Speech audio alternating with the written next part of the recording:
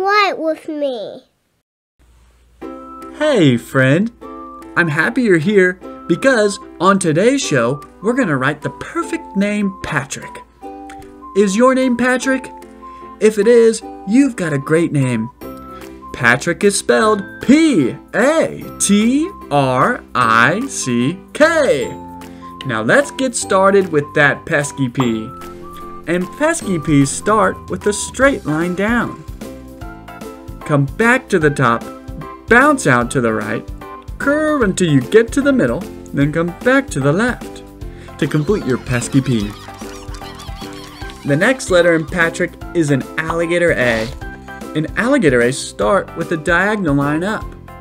Keep your pen there, diagonal right back down.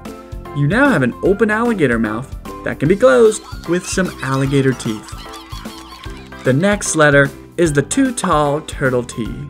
And turtle T's start with a straight line down. Come back to the top and draw a big Texas-sized hat across it. The next letter is a super fast running R. And running R's start with a straight line down.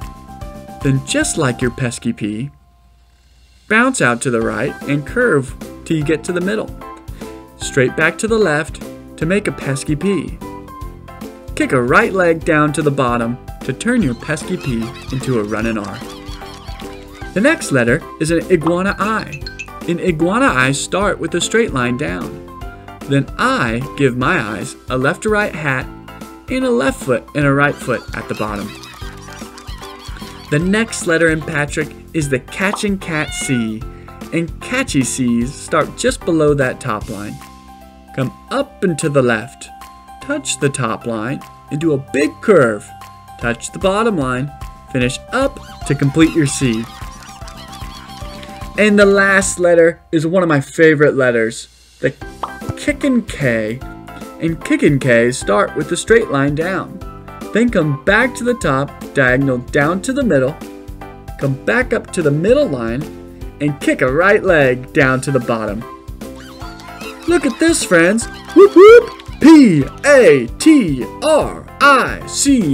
spells Patrick! Great job, friends! You did fantastic today!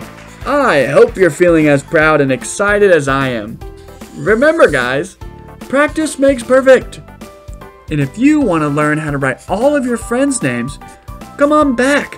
Let's watch more videos. And we can learn how to write them all together. I'll see you next time.